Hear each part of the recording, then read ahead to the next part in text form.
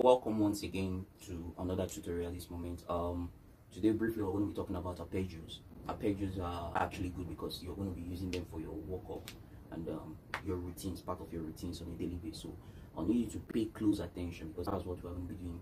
We're going to be running through the entire 12 majors, and you're probably going to see how it looks like. So this is what a typical arpeggio looks like.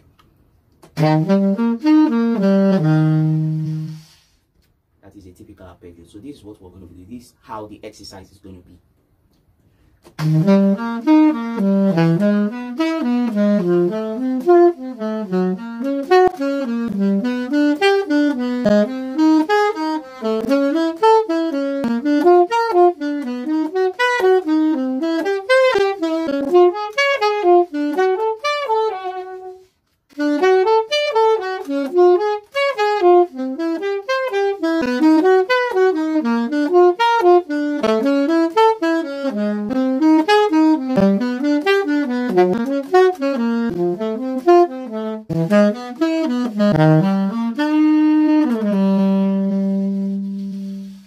All right, on the key of C, this is what you're doing.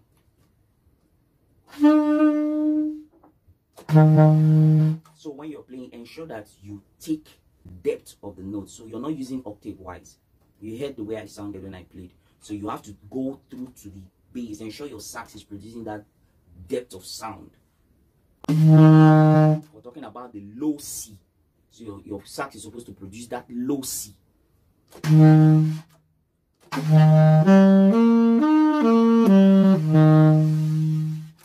heard the way it sounds. Then let's go over to your G.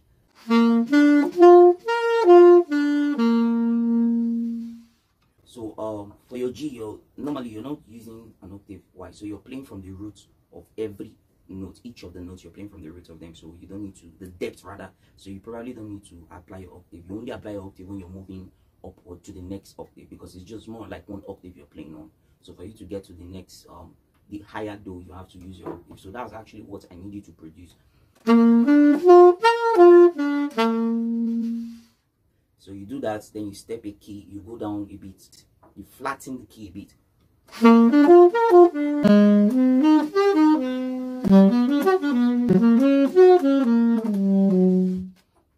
So this particular technique, I need you to apply it on all the various keys, because it's actually going to make your hands very free. Actually an arpeggio that you're going to be doing, and I will need you to pay close attention, and I need you to actually do this on a routine base, because it's actually going to make your fingers very free. Yes, it will make your fingers very free while you concentrate on the manipulations of the key. So I think this is actually what you're to do today. Now I'll need this assignment this evening, like usual routine. You're to submit your assignment this evening. So I would love to see you. Remember, you're doing it on the 12 majors, so please do this and get back as soon as possible. Thank you very much.